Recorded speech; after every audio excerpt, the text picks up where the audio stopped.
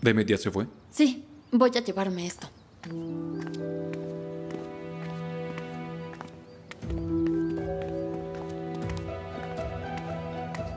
¿Por qué te llevas mi sopa? Dijo que no la quería. La estaba comiendo. Sí, pero ya se enfrió. Le serviré otro plato. Estoy mejor, la comeré aquí.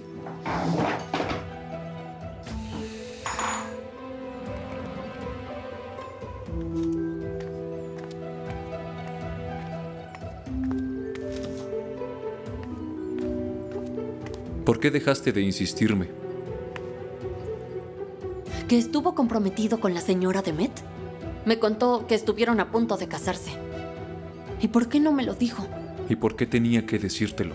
Te interesa y no sé por qué. Cuando dejé entrar a la señora Demet, ya que ella es la tía de Bulut, usted se enfadó tanto conmigo que me juzgó y me dijo cosas horribles. Luego ella se volvió a acercar a Bulut y yo otra vez pagué por eso. Ahora entiendo por qué no quería que se acercaran, porque ella fue su prometida.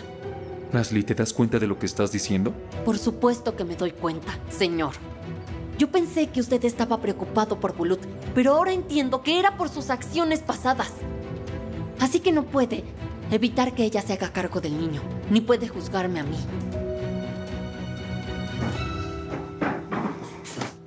Buen día, chicos.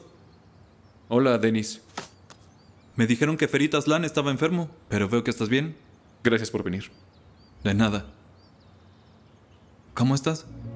Bien, ¿cómo estás tú? Bien.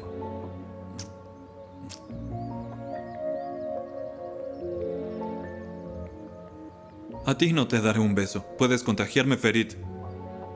Ese virus puede matarme. Nunca se enferma. Si él está así, me preocupa lo que pueda pasarme.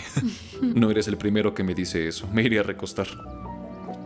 Ferit, espera, déjame ayudarte. Puede ser una buena historia que contarles a nuestros nietos en el futuro. Era el año 2020. Tu abuelo estaba muy enfermo. Yo le ayudé a recostarse y de pronto se recuperó.